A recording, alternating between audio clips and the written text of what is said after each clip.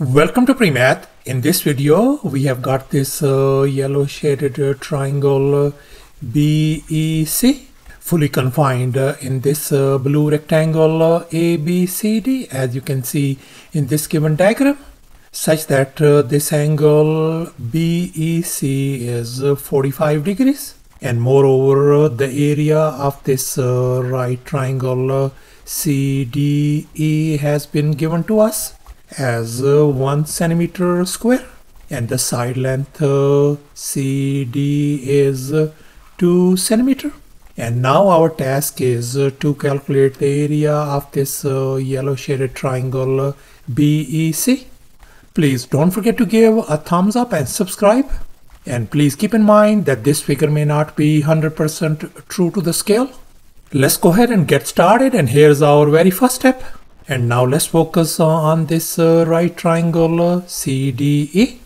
And we know this is our 90 degrees angle, since we are dealing with this rectangle ABCD. And now we can see we have been given the area of this triangle as 1 centimeter square. So therefore, let's recall the area of a triangle formula. Area is always equal to a half times base times the height of the triangle.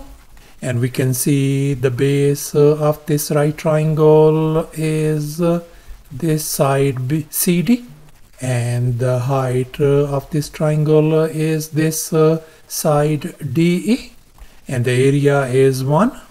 Let's go ahead and fill in the blanks. So the area of this triangle is 1 is going to be equal to 1 divided by 2 times base is 2 times our height is this segment DE, and here we can see 2 and 1 divided by 2 cancels each other out. So therefore our this DE segment length turns out to be equal to 1 centimeter. So therefore we can see that this segment DE length turns out to be 1. And now let's focus once again on this right triangle CDE. And I'm going to label this side CE length as X. And now we are going to apply the Pythagorean theorem on this triangle. And here's our Pythagorean theorem: a square plus b square equal to c square. And in our case, our hypotenuse is X, whereas our two other legs are 1 and 2. Let's go ahead and fill in the blanks in this Pythagorean formula. So we got 1 square plus 2 square is going to be equal to x square.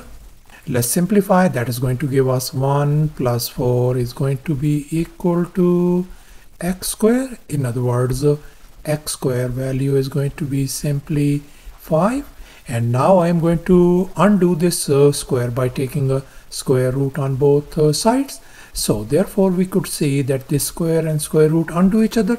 So therefore our x value turns out to be positive square root of 5. So thus our x value turns out to be square root of 5. So therefore this side CE length turns out to be square root of 5. And now, since we are interested in calculating the area of this yellow shaded triangle, so therefore I have dropped this perpendicular BF on this base CE.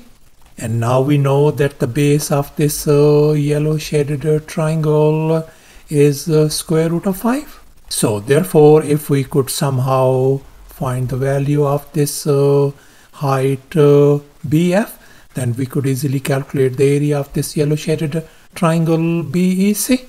And now let's assume that alpha and beta are our two complementary angles. In other words, the sum of these angles alpha plus beta must be equal to 90 degrees. Let's assume this angle is our angle alpha, since this is our 90 degrees angle. So therefore this angle has got to be our angle beta, and we know this angle is our 90 degree angle. So therefore this angle is going to be our angle alpha, and now we know that this angle is our 90 degrees angle. So therefore this angle has got to be our angle alpha.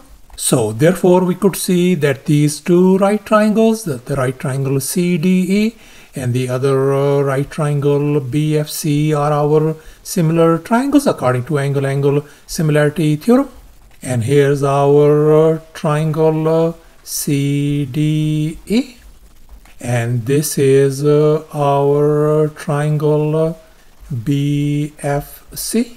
And since these two right triangles are similar, so therefore we are going to have a proportion. In other words, the ratio of the side lengths CF and BF is going to be equal to the ratio of the side lengths ED and CD.